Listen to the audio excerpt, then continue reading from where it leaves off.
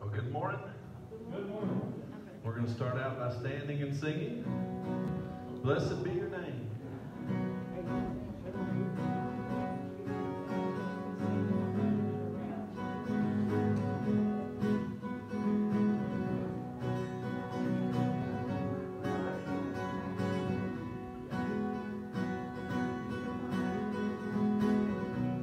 Blessed be your name in the land that is plentiful, where the streams of abundance flow.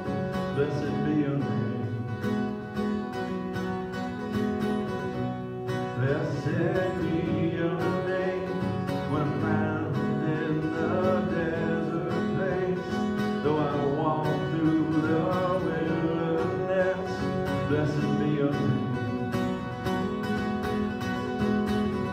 Every blessing you pour out, turn back to praise.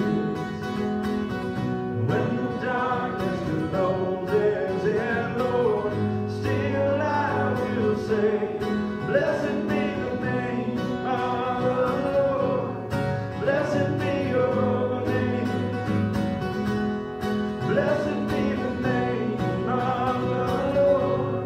Blessed be your glorious name. Blessed be your name when the sun's shining down on me, when the world's all as it should be. Blessed be your name. Blessed be your name on the road marked with suffering, though there's pain in the offering. Blessed be your name. Every blessing you pour out, turn back to praise. And when the darkness closes in, Lord, still I will say, blessed be the name of the Lord. Blessed be your name. Blessed be the name of the Lord. Blessed be your glorious name. You give and take away. You give and take away. My heart will choose to say, oh, blessed be your name. Blessed be the name of the Lord. Blessed be your name. Blessed be the name of the Lord. Blessed be your glorious name. Blessed be the name of the Lord. Blessed be your name. Blessed be the name of the Lord. Blessed be your glorious name. Good singing. Thank you. Be seated. Welcome to the side of Old Benton Road where Woodlawn Church meets, and we're excited that you're here with us this morning. And it's a good day. It's beautiful weather.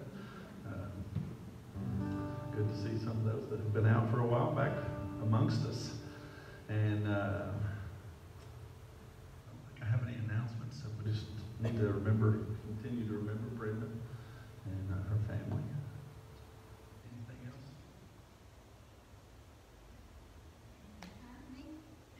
Oh, sure. Oh, yeah. Forgot about it. A lot of them late on Sunday mornings. That's what I have a lot, but I forgot. I just wanted to share with y'all, this last week I received a letter from Franklin Graham, and let me just read this to you and then we'll go from there. It says, our nation is in trouble and we need God's help. Join me for prayer march at the National Mall in Washington, D.C. on Saturday, November the 26th. That's next Saturday. Let's pray that God will turn this nation back to Him. This is the most critical time for America that we have seen in our lifetime, and I know the power of prayer. I want to invite you to bring your family and gather with other Christians, churches, and pastors. Fill a busload and join thousands to pray. This is the scripture.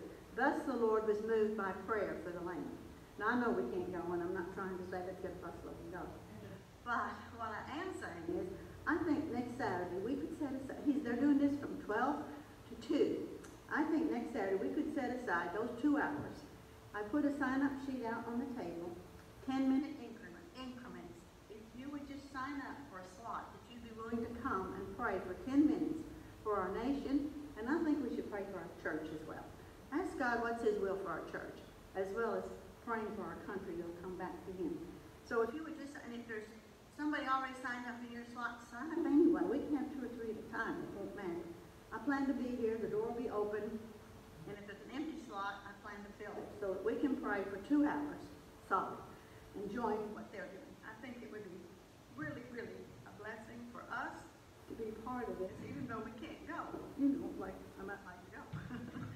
We can't do it. So, and if you give me an extra minute, I want to share with you something. We went to the Ark. I don't know how many of you have been to the Ark.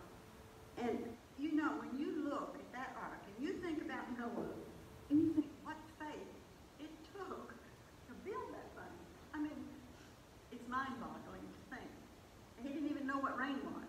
And here he is building this huge ship to protect himself. But while I was there, I took a picture of a sign, and I'd like to read you this sign. It says the Ark, 500 feet by 85 feet, equals 540,000 square feet. 3 levels. Now, I can't, had I not seen it, I can't even visualize that. How big it is. And on the sign it says problem. None. It was perfectly designed to survive the flood. Strength. Large enough for all the animals, people, and supplies. Dimensions are an ideal blend for strength, stability, and comfort. And I couldn't help but think, you know, the Ark is a type of Jesus in Scripture. We are in Him. We are secure. He's our strength, our stability, our comfort. In Him, we can withstand the flood, the storms, whatever we are, whatever. We are safe and secure, protected. So here, problems. In Him, we can withstand all the floods. Strength. He is large enough to handle anything we're facing. Dimensions. He is a perfect blend of all the strength, stability, and comfort we need. I just thought that sign was so good. That's good. So next Saturday, 12 to 2. Yeah. Sign up sheets out there on the table. Hand sanitizer. So, anything else we need to announce? If not, let's pray and we'll sing some more. Lord, we thank you for this opportunity to come today to worship you, to praise you. You're an awesome God. Even though our nation is in turmoil and we need to turn back to you, you're still in control. You're still on the throne. And we know you got a plan. We know you're working it out. I pray that you'll just turn us around and get our eyes on you as quickly as possible during all this, and help us learn from this and never take our eyes off of you again. I pray that you'll be lifted up by everything that's done this morning. You're the reason we gather. It's in Jesus' name we pray. Amen. Thank God. I want to thank everybody for all the prayers. It's been awesome. I'm telling you. God, is God. Yeah, the doctors were there, and you got in his hands, and it fit. God, thank you.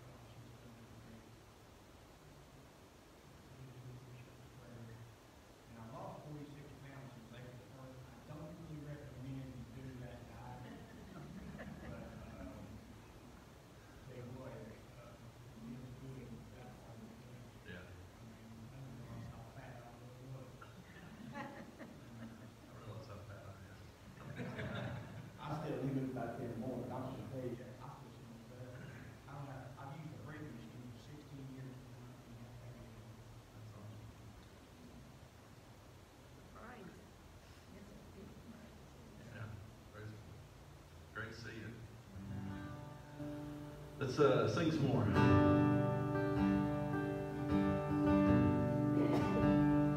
You unravel me with a melody. You surround me with a song of deliverance from my enemies till all my fears are gone. I'm no longer a slave to fear. I am a child of God. I'm no longer a slave to fear.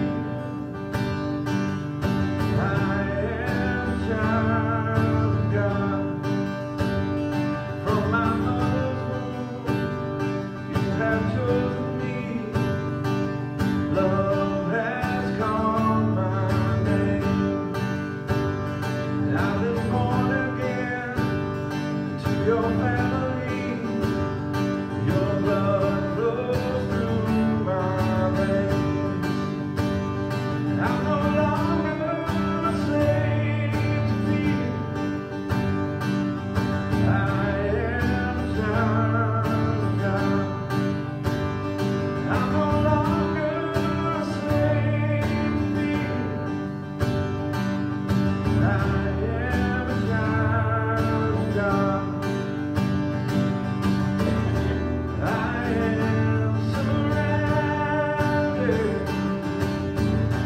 by the arms of my Father. I am surrounded by songs of deliverance. We've been liberated from our bondage. We're sons and daughters. Let us sing our freedom.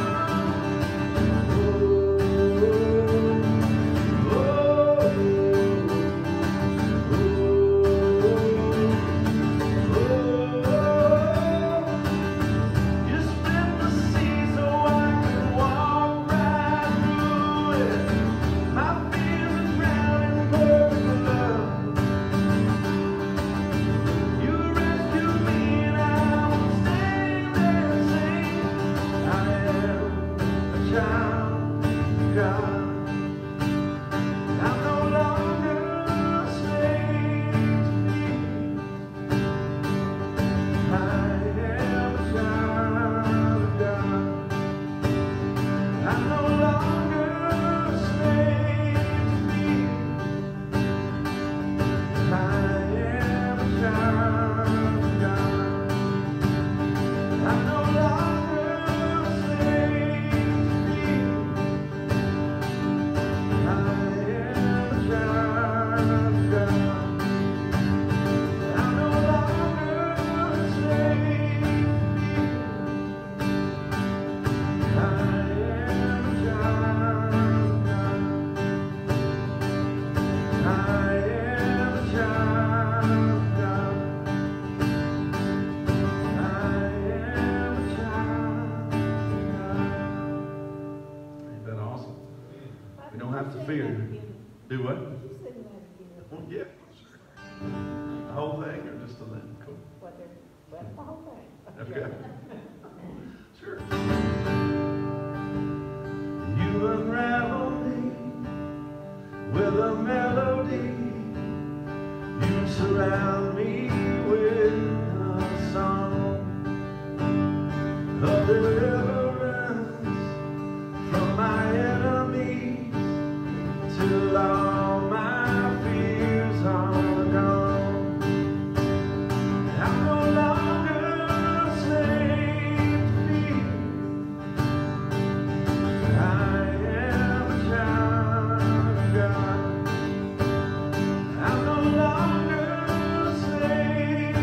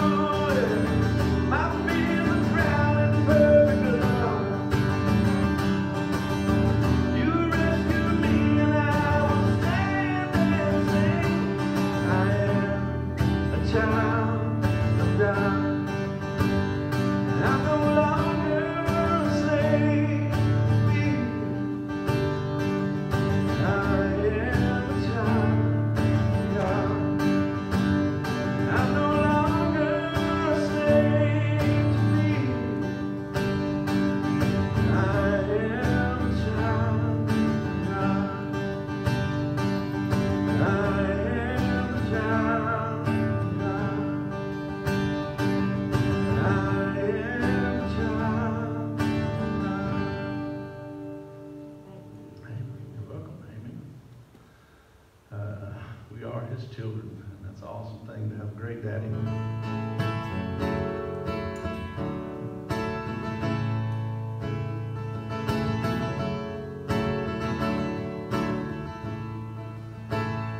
I believe in the sun. I believe in the risen moon. I believe I've overcome. By the time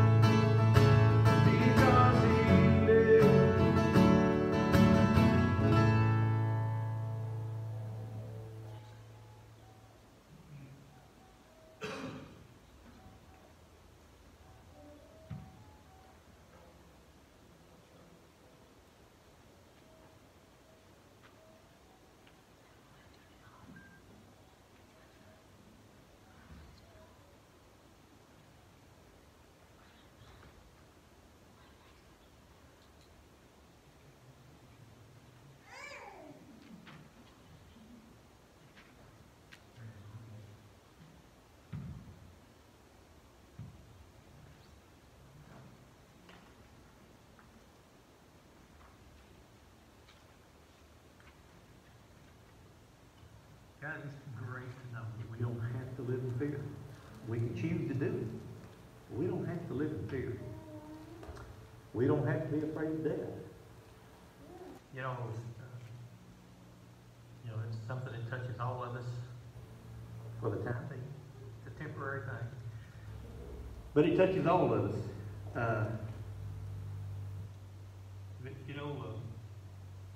Because of Jesus, right now, we should not have the fear of death. Death itself has not been defeated. It's the last enemy that will be defeated. I mean, it's the same as defeated as far as God's concerned, right? The cross took care of that, but you can read Revelation, it says until the last enemy, death, has been defeated and everything. So, but the fear of death, we don't have to worry about that, guys. We know Jesus. All we're going to do is change location. All we're doing is change the location. Lisa has an uncle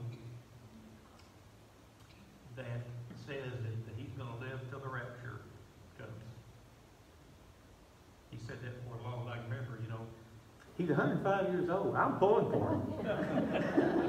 Hey, I'm pulling for him. I hope he makes it. That means I haven't got long. We don't have long, but if you don't, that's all right. Because we don't have to fear death. It's an upgrade, exactly. That's what I always say. Is it better or is it going to be worse? We've got what God's got planned for us better. We can walk in victory now, but what He's got planned is even better. So we don't have to fear death. We don't have to fear anything as far as living in a spirit of fear. All right, let's open prayer. Father, I thank you and I praise you that we don't have to live in fear, Father God, that we're not slaves to fear, we're not slaves to sin. Father, that we can walk each and every day, each and every moment in victory. And yet, Father, I know because of our doubt, our lack of faith, at times our unbelief, and just being immature, being human, that at times we still struggle. But that just proves more and more why we needed a Savior. Why we needed someone who could do this for me and then do it through me. So Father, I praise you that you have not left us alone. That although our Savior is in heaven, and that's a good thing because He always lives to make intercession for us. And He is coming back. But you have not left us alone. You have sent the person of the Holy Spirit. You have given us your word, your truth, your promises, Father, that we can stand on and that we can trust you in. And Father, so admit that our understanding many times is so limited. But I thank you that it doesn't change you and that we can always stand on the fact that you're a good and loving God, that you're in control, and that it's going to work. It's going to be all right. It's going to be all right. So Father, I pray that we'll embrace that today. And as you teach us, Father, that you'll just speak to us. Show us your truth. Father, give us an eternal view. That, Father, teach us to walk in victory and to trust you. These things I ask and thank you for in Jesus' name. Amen. We're going to look at a passage today that is a very, very, very familiar passage to us.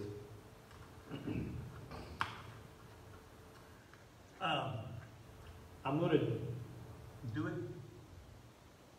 God willing, very different than anything you've ever seen with it, most likely. I know I've never heard it done this way. But the reason I want to do it this way is that we can see context, what context is, and how important that is. But that we can also understand that there's context tied in with God's heart. So many things have been given to the nation of Israel that referred strictly, specifically to the nation of Israel. But God's heart also allows us to take part in those blessings also. So, and as we do this, I also want us to think about the study that we have just completed,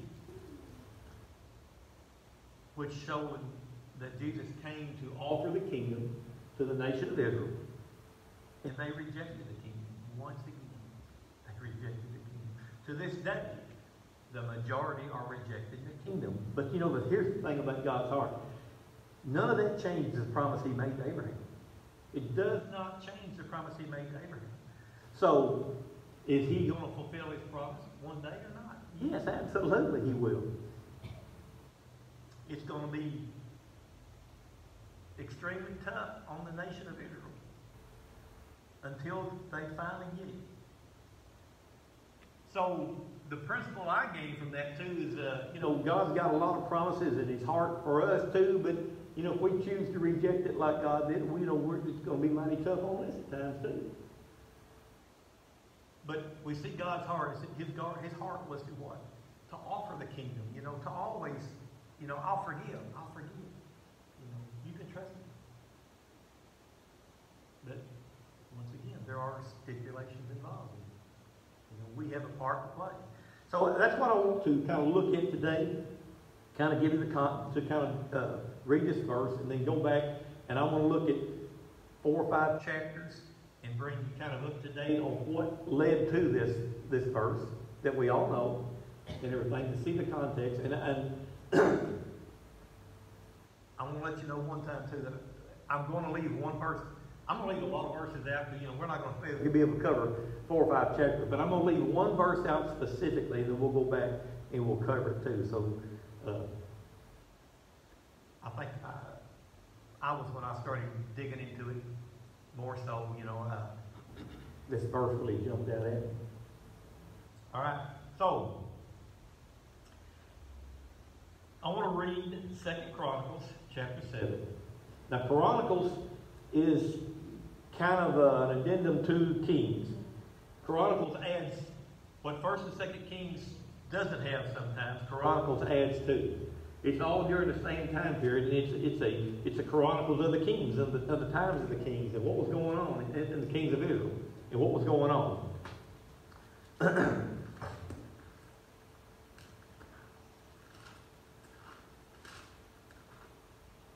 Okay, Chronicles chapter 7, verse 14.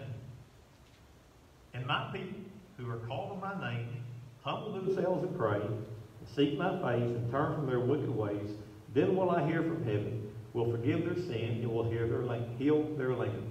Kind of interesting, we talked about this prayer sign up and everything in session meeting Monday night. I thought, and of course I mentioned last week before I knew about this that I wanted to kind of go over this verse with us and everything and look at it in context and everything. But it's kind of interesting that it just by coincidence that it just they're having this prayer rally and all that kind of stuff, So, so looking at it, here's the context in a nutshell. Here's a big context. This context is a statement from God, right? God said this, and my people call by my name will humble themselves and pray. All right, this is a statement from God. Who's it made to? Well, it's made to Solomon. Okay, in context, it's absolutely made to Solomon concerning the people of Israel and the land of Israel. That's the context. When we go over this, that can't even be debated, really. Okay? Although we would be glad to debate it. All right? It's also made while Israel was under the Mosaic covenant, which is the law. Okay? That's important to understand too. So I want to go over start with chapter 2 and kind of bring us up to date what took place before God made this statement, and then to look at God's heart in this also. And I think we'll be able to see something. Let me ask you a question too. You remember Judah went into captivity by the Babylonians, and Daniel, Azariah, Hananiah, and Mishael, Shadrach, Meshach, and Abednego were taken prisoner too, right?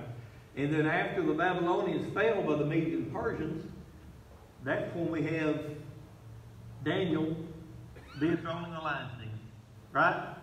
You remember that. So Daniel, who was a young man, 70 years earlier, was no longer a young man when this took place. Okay? Do you remember what got him thrown in the lion's den? What was it? Wouldn't stop praying, right? He wouldn't stop praying to his God. All the other rulers of the Medes and Persians were jealous of Daniel. They said, we can't find nothing wrong with him, so we're going to get him to, only way we'll get him is to have something to do with his God. If we can get something there, we'll have him, because he's not going to forsake his God. Of course, they got the ruler. I think it was Darius. He got the ruler to make this edit. You know, you can't pray to nobody but me. Right? And of course, what would Daniel do? He would go up, was it 3 times a day? I can't remember. 3 times, 5 times a day. I think it was 3 times. And what would he do? He would face Jerusalem and pray. Right? Where do you reckon that comes from? Well, we're going to find out today that has to do with this passage right here. This passage right here. That he would go and face Jerusalem. Okay? Have you ever thought about that before? Why would do that? It had to be tied in. That was it. I never give it much thought before until I got to reading all of this and everything. I had no doubt in my mind that it's based on this right here. All right, so let's look at some of this. Now I'm going to hit high points. So once again, you know, when people are hitting high points, you need to go back and read between the points, right? All right, 2 Chronicles chapter 2. Now David, Solomon's father, wanted to build God a house, a temple, but he could not do it because he was a man of war, right? So David got a lot of material in gold and silver and utensils ready for this. So David was preparing for Solomon to build the temple because God told him, so your son Solomon's going to build the temple. Okay? All right. Chapter 2, verse 1. Now Solomon decided to build a house, that's a temple, for the name of the Lord and a royal palace for himself. So, Solomon has decided to do this. Now, Solomon didn't have to do this. He chose to do this. David got everything ready. God put it on his heart. Solomon could have said, no, I'm not going to do it. But he chose to do this. So Solomon decided to be obedient to what God wanted him to do and to build this temple for himself. I mean, for God and for a palace for himself. Okay? Remember, we're looking at context. Look at chapter 3. It says, Then Solomon began to build the house of the Lord in Jerusalem on Mount Moriah, where the Lord had appeared to his father David, at the place that David had prepared on the threshing floor of Onan the Jebusite. So, from chapter 2 to chapter 3, Solomon has now begun to build. Now, when Solomon says that Solomon's begun to build, Solomon ain't up there hammering nails, right? Solomon's a king, so he's got thousands of craftsmen, thousands of people that they've kind of taken over, and so they're kind of a bond servant, slave type thing, you know, so they're all doing this. So God's using all of this. But Solomon now has begun to build the temple. Okay? Turn to chapter 5 now. Verse 1. Thus all the work that Solomon performed for the house of the Lord was finished. So, my memory serves me right, this is about a 7-year project. So Solomon has built the temple, Solomon has built his palace, and it's taken 7 years. Okay, so we're looking 7 years later, kind of like Murdy mentioned on the ark, you know, Noah, who did get out there and hammer the nails and all that kind of stuff. This was about a 120-year project. So that's faithfulness, isn't it? To trust that God's going to do what he said, and you don't see it for 120 years. Think about that. All right, so anyway, Solomon has begun to build a temple in chapter 5. Thus, all the work that Solomon performed for the house of the Lord was finished. And Solomon brought in the things that David his father had dedicated, even the silver and the gold and all the utensils, and put them in the treasuries of the house of God. All right, so everything that David had gotten ready, Solomon has now brought to the temple. Okay, then look what he does. Then Solomon assembled to Jerusalem the elders of Israel and all the heads of the tribes and the leaders of the fathers' households of the sons of Israel to bring up the ark of the covenant of the Lord out of the city of David, which is Zion. So, David calls for all the leaders in all of Israel. The kingdom is together now, so we're talking 12 tribes. He's got them all together. He brings the leaders up there, and this is going to be an official thing. We're going to bring the ark, where it's at now, to the temple and place it in the temple. Okay? So, this is something that, he's involving all of Israel. All of Israel is involved in this now. Okay? Verse 14. They bring up, of course, remember, let me remember when David tried to move the ark one time, what happened? They didn't move it the right way, as God had prescribed. The ark rocked, and was it Uzzah that went up to put his hands on it? And he died instantly. So this time they're doing it the right way. Solomon learned from the mistake that David made, and they're bringing it up the right way, with the Levi's chariot and so forth. So now they've got the ark up into the temple, to the Holy of Holies. Verse 14. Let me just actually read. Let's start with verse 11. All the priests are coming together, and they're praising, and they're singing, and they're doing all of this. In verse 13, in unison, when the trumpets and the singers were to make themselves heard with one voice, unity, to praise and to glorify the Lord, and they lifted up their voice, accompanied by the trumpets, the cymbals, and instruments of music. And when they had praised the Lord, saying, He indeed is good, for His loving kindness is everlasting. Then the house of the Lord was filled with a cloud, so that the priest could not stand to minister because of the cloud. For the glory of the Lord filled the house of God. So God's glory, God's very presence came down into the temple, into the Holy of Holies. And it was so bright, the Shekinah glory cloud of God, it was so bright that they couldn't even minister anymore. They had to get out. It was just overwhelming to them. So that it gives me an indication right there that God is pleased with what's happening. Right? He's pleased there. His very presence is there. The fact that they have built this house for Him, and you'll read in between the points here, Solomon acknowledges, there's no house that can hold God, But this is a place that God has ordained for Himself, for His people Israel, to meet with Him and be with Him. His presence was there. The very presence of God was in this house. Okay? So the priest could not even minister. All right? So then, Solomon begins to speak to the people. He begins to tell the people, and say what he's been doing and why he's doing it and so forth. He begins to pray to God, dedicating this house. Okay? Look at verse 16. Here is what Solomon is praying to God before the people.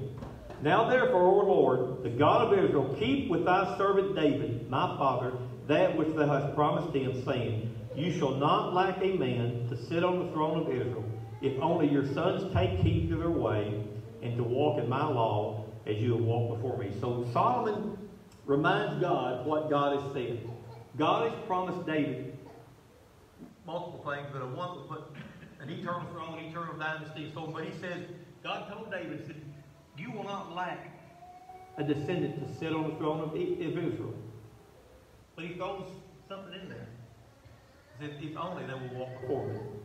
Okay? Now, the promise that God made to David was unconditional. Which means that God was going to fulfill it no matter what. But for David's descendants to enjoy it, they had to be obedient. And we know from history, we know from our last study, that they didn't, did they? Because the Romans were in charge. We know that the Babylonians took them over, the Medes and Persians, the Greeks, the Romans, and even today, there is no descendant of David on the throne in a literal temple. But the promise that God made to David is unconditional. God said, I'm going to do this. And ultimately, we know it's fulfilled by Jesus, right? Who is what? The son of David. So, to enjoy the promise that God made, they were going to have to be obedient. Of course, we know they did. But Solomon is reminding God, This is key. Just not because God's for God, but just for our own benefit. We quote God's promises for our benefit. God doesn't need to be reminded, but we do that for us so that we remind ourselves what God has said. Okay? Look at verse 21. And listen to the supplications of thy servant and thy people when they pray toward this place. Did you catch that? When they pray toward this place. What was Daniel doing? Praying toward Jerusalem, toward the temple, where the temple was. Because when Daniel was praying, the temple was just starting to be rebuilt again. But he was praying toward Jerusalem, toward the city of God. Hear thou from thy dwelling place from heaven. Hear and forgive. So as Solomon is praying, he says, when I pray, when the people pray, if we've done something wrong, we pray toward your presence, toward this house, toward this temple, toward this city. Just hear from heaven and forgive us. Verse 24. And if thy people Israel, who are we talking about? Israel, right? If thy people Israel are defeated before an enemy because they have sinned against thee, and they have sinned against thee, and they return to thee, and confess thy name, and pray, and make supplication before thee in this house, then hear thou from heaven, and forgive the sin of thy people Israel, and bring them back to the land which thou hast given to them and to their fathers. So Solomon is acknowledging that if we sin, and we're taken captive, we're taken out of the land. He's saying, if this happens, it's because of sin, not because of obedience, right? Because of sin. If we do this because of sin, then hear. When we turn, when we repent, hear from heaven. Bring us back to the land that you have given us. Did you ever think why David was able to face Goliath so easily? It appears he knew that the land that giant was standing on was his. God had given Israel that land. And he knew that his giant and his Philistine army had no business there.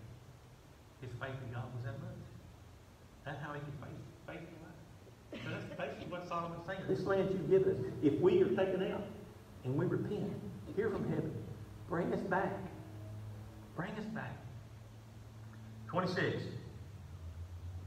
When the heavens are shut up, and there's no rain because they have sinned against thee again. And they pray toward this place. Once again, toward this temple. And confess thy name. And turn from their sin when thou dost afflict them. Then hear from heaven. Forgive the sin of thy servants and thy people Israel. Indeed, teach them the good way in which they should walk. And send a rain on the land which thou hast given to the people for an inheritance. So he prays, God, if we sin against you, and you shut up the heavens and there's no rain, our fault, once again, we sin. But if we turn back to you, and we pray, we confess our sin, then heal. Send the rain and everything. These are all the things that Solomon is asking of God in front of the congregation. Verse 27, 28. If there's a famine in the land, if there's pestilence, if there's blight or mildew, if there's locusts or grasshopper, if their enemies besiege them in the land of their cities, whatever plague or whatever sickness there is, whatever prayer or supplication is made by any man or by all thy people Israel, each knowing his own affliction and his own pain, and spreading his hands toward this house, then hear thou from heaven thy dwelling place, and forgive, and render to each according to all his way. Those who hear thou knowest, for thou alone dost know the hearts of men. So he's saying that, once again, if there's a plague or pestilence, guys, we're dealing with one right now, right? That's why some of y'all got masks on. That's why we can't go and you can't have the freedom of pestilence. basically plagues, sicknesses. He says, if this takes place because of sin, then here, when we pray, then forgive. These are all the things. Remember, this is all what Solomon did. We haven't heard anything from God yet, right? Other than the fact that his glory has filled the temple. We haven't heard a reply from God yet. Solomon's just laying it all out. Okay? 36.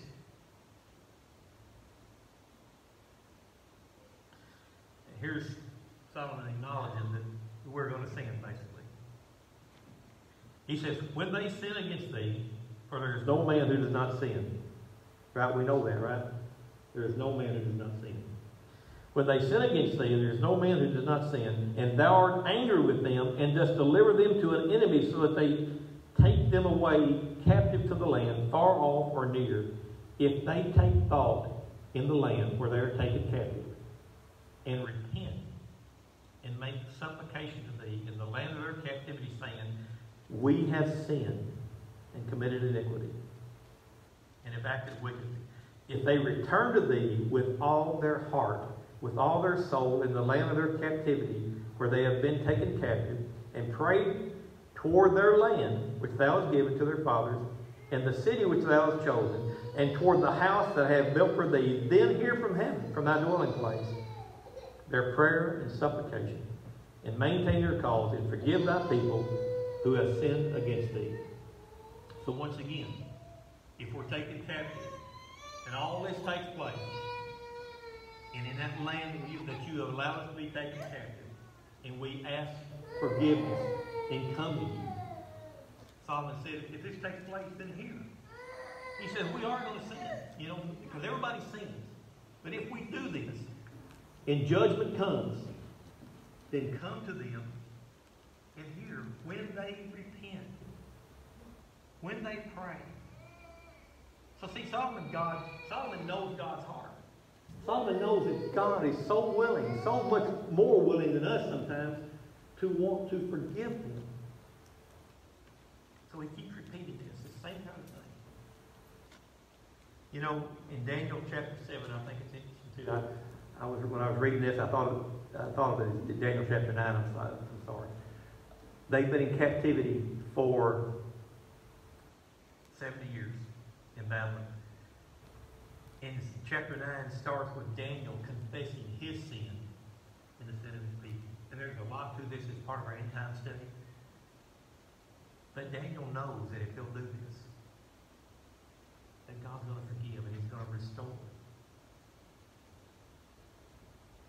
So when you start looking at all the background, what Daniel knows and everything, it makes so much more sense on what he's doing and why he's doing it. All right? So, God's been listening to Solomon as he prayed. What's his reaction? Look at verse 7, chapter 7, verse 1. Now when Solomon had finished praying, fire came down from heaven and consumed the burnt offering and the sacrifices, and the glory of the Lord filled the house again. Was God pleased with Solomon's prayer? He absolutely was. Because he said, what? How many times in history have you read about fire coming down from heaven and consuming a sacrifice? I can think of one right off the bat. That was Elijah on that part. So we see another time it just took place. That God is pleased.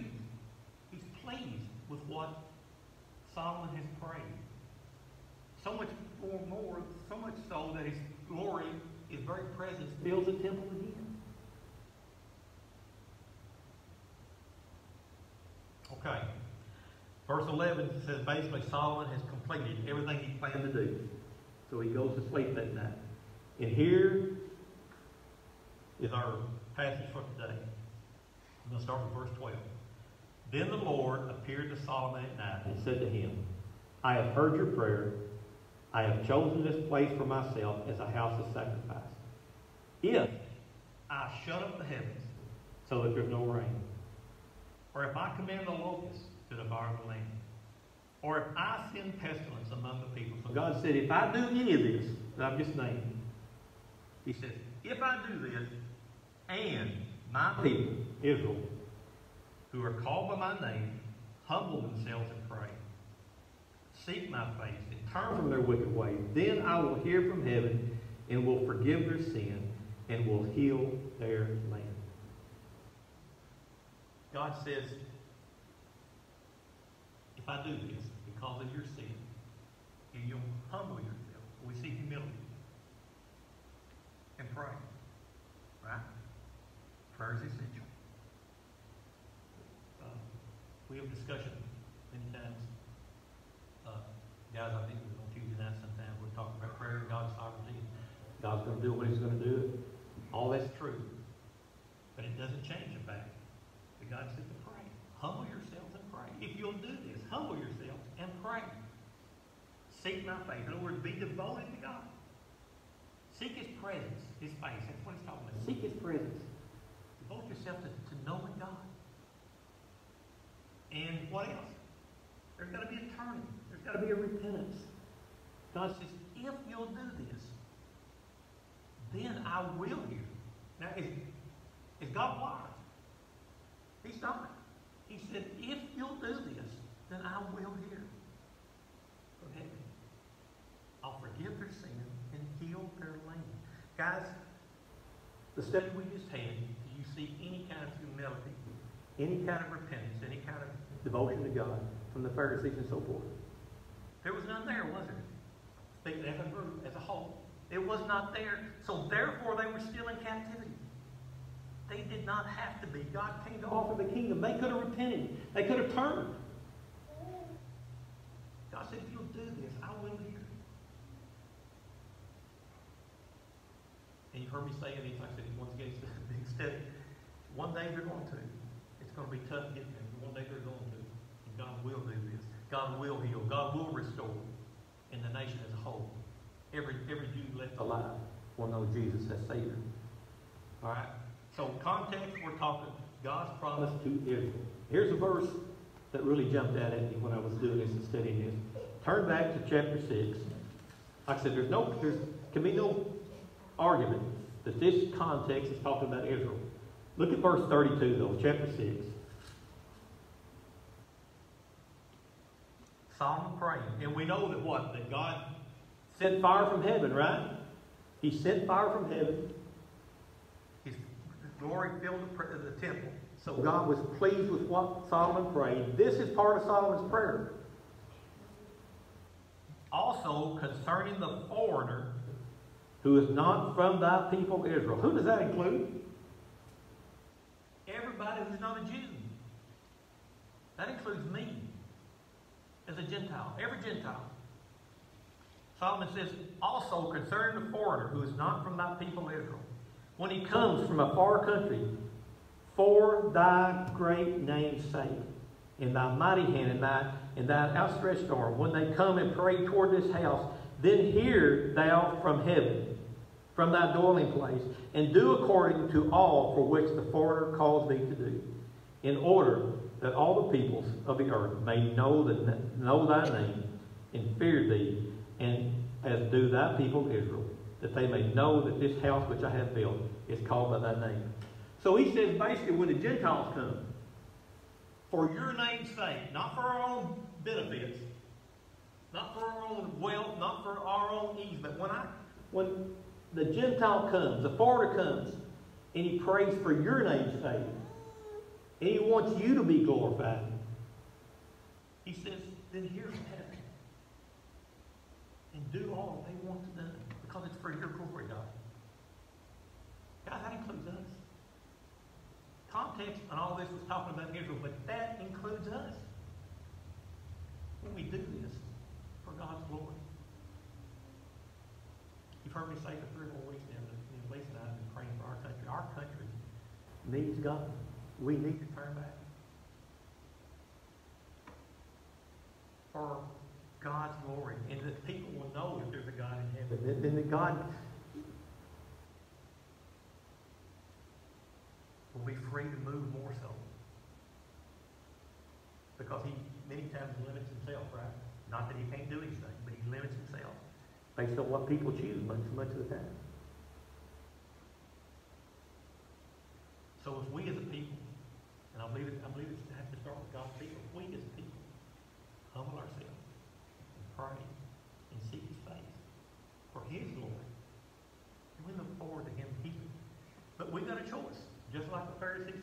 just like the Jews had, just like the northern tribes had, they got a choice. We can sit back and let it go, or we can choose to humble ourselves and pray and seek God and see what, step back and just look what He's going to do if we'll do this. So, all that being said,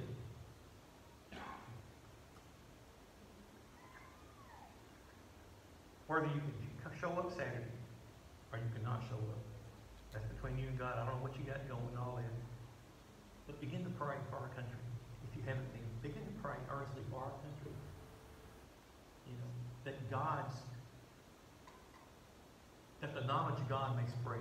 Because right now, when you look at the policies and everything else of our country, it's going so much away from God. Even the churches, guys, are ignoring what God's promises are. They're ignoring what God says is right and what's wrong. And Scripture clearly says that that's going to happen.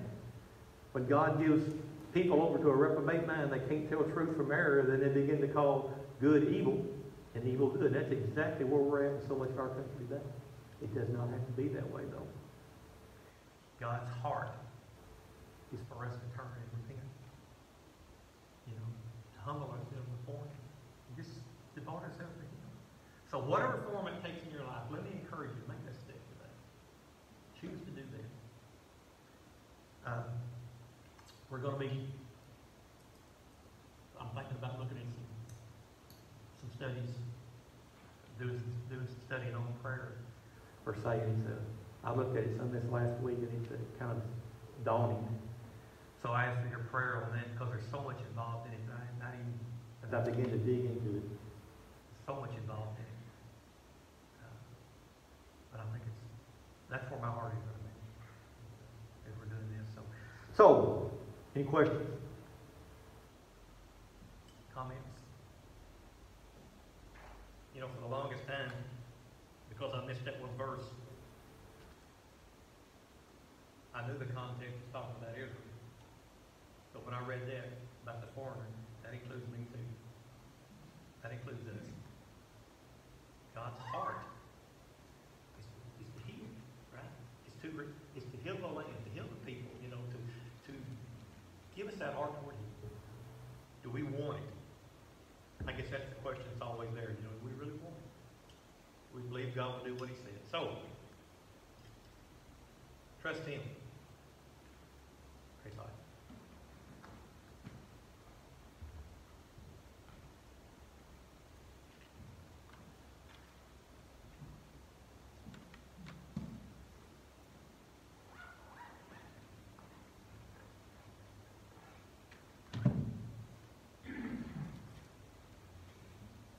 Let's stand as we sing.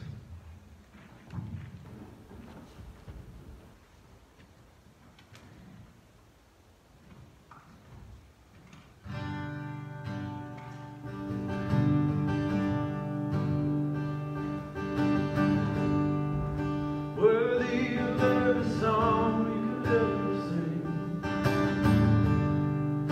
worthy of all the praise we could ever bring,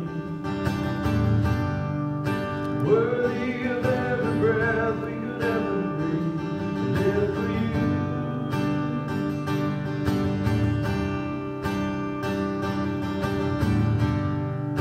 Jesus, the name above every other name. Jesus, the only one who could ever save. Worthy of every breath we could ever breathe. We live for You. We live for You. Holy, there is no one like You. There is none beside You. Open up my eyes in wonder. Show me who You are and fill me with Your heart and lead me in the love that flows around me.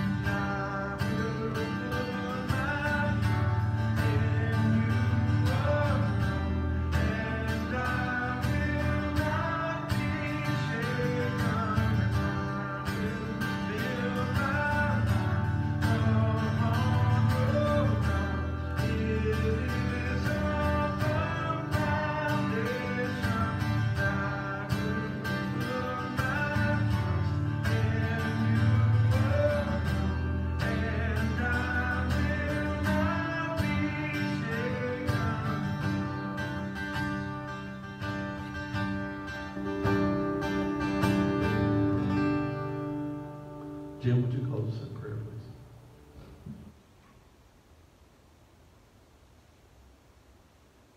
Father, we come before you, begging for mercy. Lord, you remind me today that we see you and we hear you.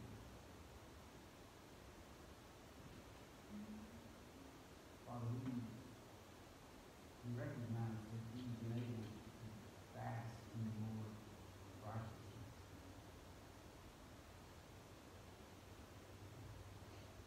Lord, we're humbled that we interfere with that so often. And Father, we pray through the power of the Holy Spirit that you would help us to live for your good. Would enable us to live for your desire. Father, everywhere we turn, we see people live for their own glory, for their own desire. And the best we've done that as your people. Father, have mercy.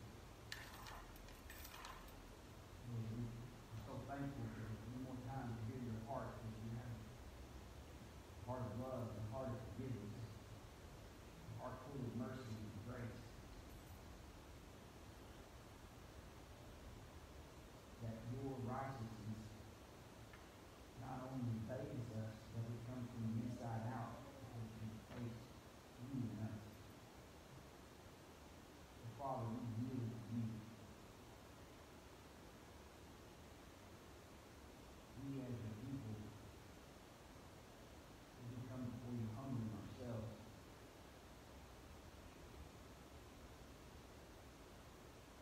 we ask not our will, but yours be done. Father, we pray that you would move in us first, move throughout your people, move throughout our country, and draw us to you. That your ways will be our ways, that your precepts will be first and foremost.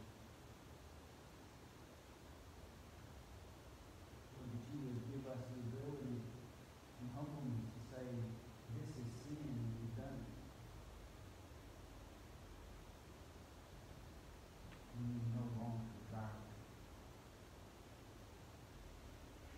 Father, draw us to you.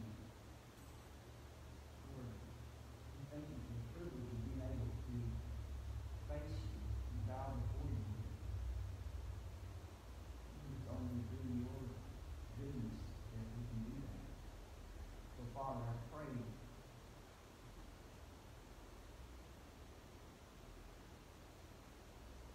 do your will in our lives, and do your will in our country. Enable us to embrace that and turn our hearts toward you. Father, for your will, I pray that the United States of America would become one mind and one voice, that we would seek you and we would serve you, that you would change us. Father, we even asked the question yesterday, Lord, with the floods, with the fire, with the pandemic, even on the dragonfly that seemed to be moving birds. Lord, what are you saying? Father, I believe we heard it today.